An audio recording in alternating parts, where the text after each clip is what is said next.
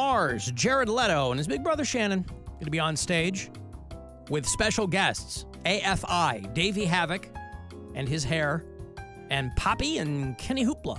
It's a good lineup. It is next Wednesday. It's already August. Wednesday, August 7th out at Blossom.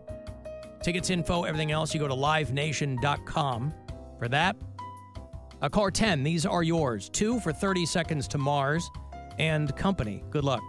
216-578-1007 or 800-348-1007. Pro tip, if a cop pulls you over and they hear you listening to this, they're probably just going to let you go. Because, you know, they figured you suffered enough. The Alan Cox Show.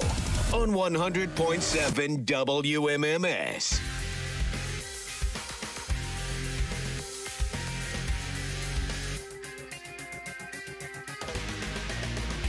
What kind of structures Jared Leto's going to be climbing on once he gets out there to Blossom, rappelling down the side of the stage. Sammy Hagar out of Blossom tonight, by the way. People going to that show. Oh, it's going to be a wet one. Yeah, I might poke my head in out there. I got a couple of friends in from out of town who are going out there. And it's always, you know, every time you see Sammy, you go, well, he might not do this again. So doing a bunch of Van Halen. He's got Jason Bonham behind the drums. He's got Joe Satriani out there with him. Here on the Buzzard, though, we are doing, Corey is doing an all, no commercials, after show here on the Buzzard. All Sammy Hagar, starting at 10:20. That show is going to be getting out. You pop on the Buzzard. And then he's going to do it again tomorrow night after the Def Leppard, Journey, and Cheap Trick show. That's around the corner of Progressive Field. Oh, yeah. Tomorrow night, so he'll be doing the commercial-free after-show parties here on the Buzzard. Will they be doing this for Coheed and Cambria and Primus? I haven't seen anything to that effect. When is that? That's next Monday. Next Monday. That's the one I'm going to. Well, I do have Primus tickets all week to give away for people who want to get a last-minute shot at that. Those are at 420 all week. Primus and Coheed and Cambria and a band called Too Many Zoos. You know anything about Too Many Zoos? I think they're like a three-piece, and it's like a drummer, a bass player, and like a trumpet player or something like that. Someone said don't miss them. Okay. They said they put on a wild show. So. Too Many Zoos. Oh, there they are. A New York band. Leo Pellegrino, Matt Doe Merhead, and David King of Sludge Parks. All right. Well, there you go. They all met at the Manhattan School of Music. Oh, boy. Okay, so it's going to be a lot of interesting stuff going on there. Anyway, Primus tickets all week. I'll have the Buzzard bike key for you. Next one, around 4:10. Guardians baseball is tonight against the Detroit Tigers. They ended up taking 2 or 3 from the Phillies, I think. Yeah. That's pretty good. That's Phillies great, the best team in baseball. And Guardians, no slouches. So Guardians, these must be a couple of makeup games maybe. I don't know.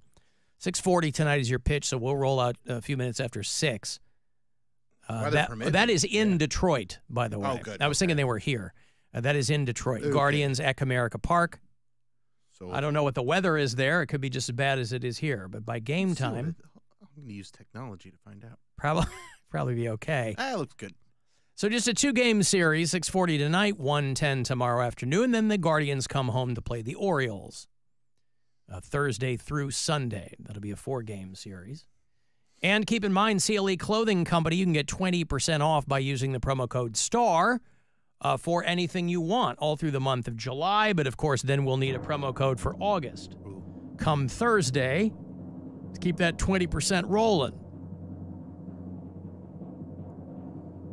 And so I guess it's up to you guys to try and tell me what the August promo code is going to be. Book bag. That would be good. But no. Bulletproof book bag. Clear bulletproof book bag. Hey, you got it. It's clear bulletproof book bag, as timely as today's headline. No, it's not that. I don't know. Again, this is another one I don't know that you'll get. Oh, it's not like the theme isn't. School? Is it school themed? No. Nope. More local. It's more. Or more local? Locally themed. Eerie. Beach Erie. You're close. Lake. Lake Oh. is your promo code. Yes, the name of one of our other radio stations. Perfect. Yay. Let's use that as the promo code all month or over at CLE Clothing Company. But irrespective of whatever that is, it's 20% off to you. Customer of all things Cleveland. They've got the Cleveland t-shirts and they've got the hoodies. And they, of course, have the official MMS Buzzard gear. We're always dropping new pieces over there at CLE Clothing Company. So you can use Star today and tomorrow and Wednesday. But come Thursday, if you use Star, they will look at you like you have a nipple in the middle of your forehead. And I wouldn't be surprised. No, they're too nice for that over there at CLE Clothing Company. But if that were me, I would run you out on a rail if you try to use the previous month's promo code. I'd say, get out of here, you stinker. That was last month's. August is Lake. Mary Santora, correct once more. Always and forever. And that's what you're going to be using all through the month of August. I saw that they put the Princess Leia Return of the Jedi gold bikini up for auction. And I thought it would get a little bit more. I have to say, I don't think I have a really good head for. It's not about what things are worth, because they're only worth what somebody's willing to pay for them. But given the nerd lore around Carrie Fisher's golden bikini in that movie, I guess I thought that it would get more than $175,000, which is what some rich nerd paid for it. One of the most famous outfits in film history, obviously. Carrie Fisher when she's chained to Jabba the Hutt, and she's wearing that gold bikini. Yup. So it's the bikini top, it's the bikini plates, there's hip rings, there's an armlet, and there's a bracelet. And, listen, the Star Wars movie's not known for their sex appeal. George Lucas could barely write dialogue. He certainly wasn't concerned with the other stuff. And when he showed that costume to Carrie Fisher, she thought he was kidding. She assumed he was kidding. And she said that wearing it in the film made her feel very, very nervous because that just wasn't her vibe. I don't know if she was married to Paul Simon then or what, but she's like, I had to sit very, very straight while I was being filmed because I didn't want there to be any little creases in my body. It would be terrifying if you were a young actress, and that's not even the vibe of these movies. $175,000. Now, yeah, that does seem. I mean, they also sold them. So iconic. Yeah, they sold a model of a spaceship that was used in the first Star Wars film. That sold for $1.5 million. Dang. The bikini, I thought would have got a lot more, and they auctioned off some Harry Potter wands, a hammer prop from one of the Thor films. But $175,000 for Carrie Fisher's Princess Leia bikini. Her buddy Mark Hamill, by the way, showing up in that Green Day video. Have you heard the new Green Day song? I have not. Called Corvette Summer. Pretty good.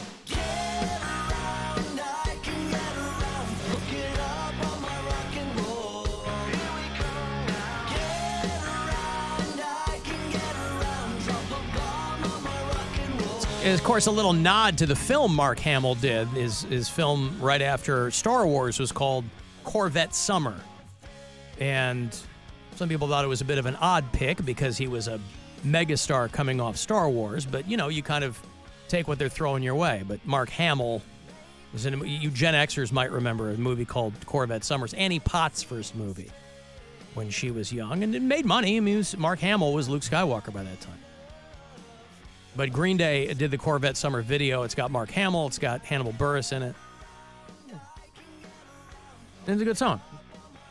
You guys still do good work. Corvette Summer, boy, there's a movie. I wonder if that's streaming anywhere. Probably not. I was like in the second, third grade when that movie came out.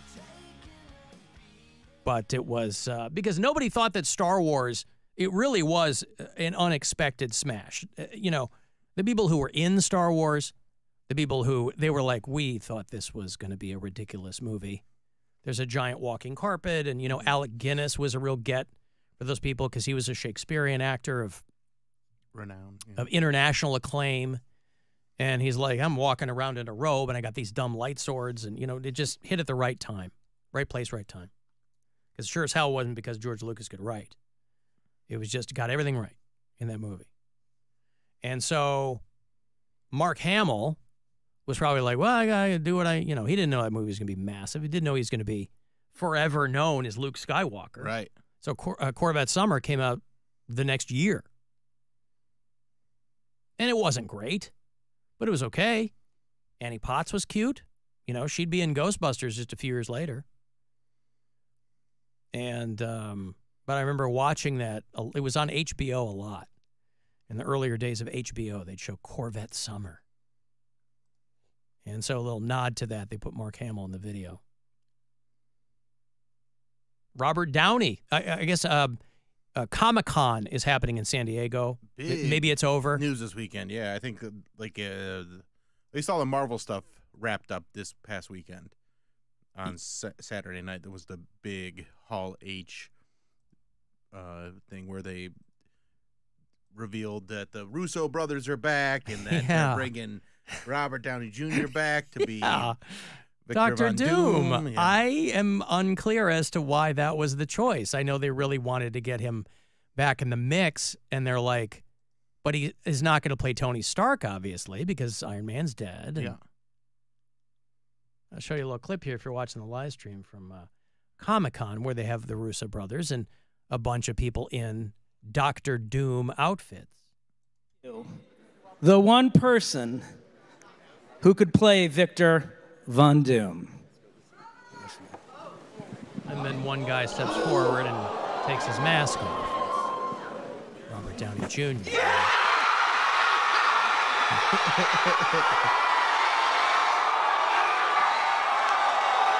It's fun, but I don't understand it. I don't quite understand it either. He's going to go from playing Iron Man in the MCU to Dr. Doom in a movie called Avengers Doomsday, which I think sounds like it's cut from whole cloth. It was going to be called something else. Yeah, because they did a massive shift from the Kang Dynasty stuff that they were going to do with Jonathan Majors. Yeah. Not just because he was found guilty of abuse, but like people just were not invested in that storyline. Nobody cared. Right. So they had to go in a different direction. They bring back the Russo brothers. They bring back Robert Downey Jr. They're going to have him play a different character. I don't know how they're going to.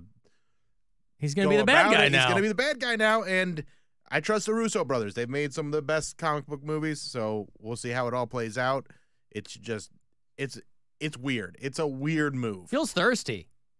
Oh, yeah. To get RDJ back in the mix. I know he said he wanted to do, hey, they find the right thing for me. Mm-hmm. I guess that was the right thing. I know they're also going to do Secret Wars, which was one of my favorite comic book series when I was a kid. Loved Secret Wars. So it'd be cool to kind of see that come out. But, yeah, I just thought that was good for them. That's fun. I would love for them to incorporate, if you nerds want to go back with me about 15 years, to the Blade comics that were coming out about that time. There was a Dr. Doom storyline where Blade is sent to kill Dr. Doom.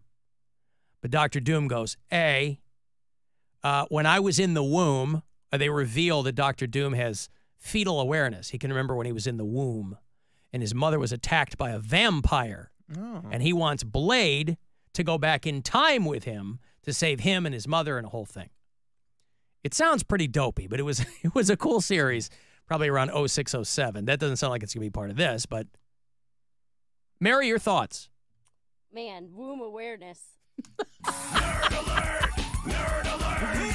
Yeah. Sounds like a Donald Trump talking point. Yeah. As opposed to room awareness, which is probably a much more widely useful JD thing to Vance have. up there. These crazy cat ladies have no womb awareness. Crazy cat ladies.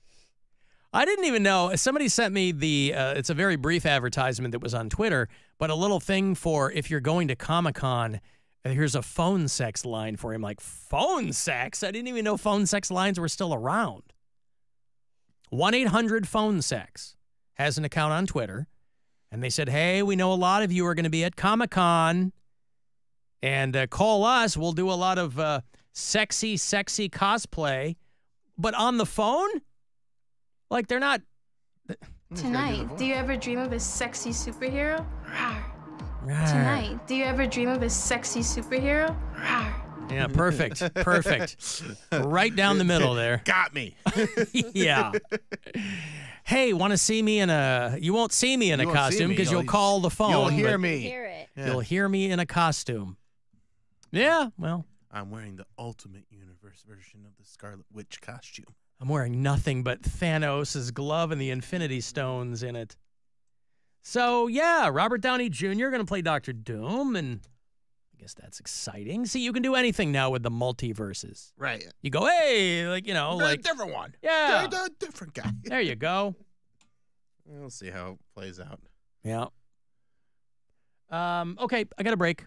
Hey, you want to join us on our Alan Cox Show cruise next month, August 24th? We go back out. We got a bigger boat, and we're going to have a lot of fun, boy. Captain Fun's Floating Fandango. It's all brought to you by Circle K. We'll all be there, and Matitude's going to spin for you. The tickets...